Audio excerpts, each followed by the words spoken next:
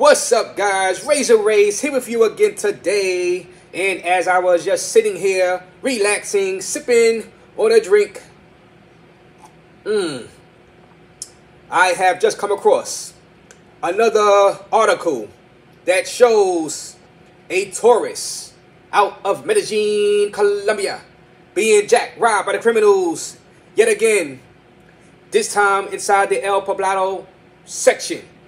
Remember, guys, El Poblado section is supposed to be one of the safer areas in Medellin, but unfortunately, the sticker boys are making their way to that section and starting to pick up on stick-ups on both tourists and rich middle-class locals.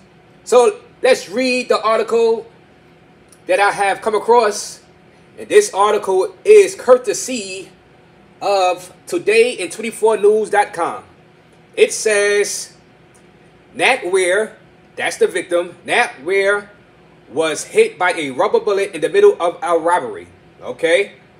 Alright. It was learned that Nat Ware was injured in the middle of a robbery in the city of Medellin, reported by the same company at a press conference. Guys, I am trying to do a translation right now. It says, but when he was walking to the hotel where he was staying in the El Poblado neighborhood, a person approached him to steal it, and in the middle of the struggle, he was shot in the chest. Okay, there was a struggle. Guys, I suggest you guys do not try to fight back when someone has a gun pointed at you. All right. Immediately, the young Australian was sent to the hospital where he was treated, and despite the seriousness of the wound, he was discharged. Okay, there you have it, guys.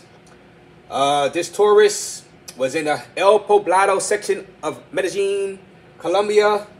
He was walking, and then out of nowhere, he was jacked, robbed by the criminals that reside in Medellin, Colombia. Man, oh man, oh man. Let's read a little bit of what the victim had to say. The victim said, a man came out of nowhere with a gun. I think he asked for my wallet and watch. Okay? So he had a watch on. I keep telling people, do not wear jewelry. Do not wear jewelry out there in Medellin, guys. But okay. All right. By taking me longer than he should have, he thought he was going to get something else out and shot me from a meter away.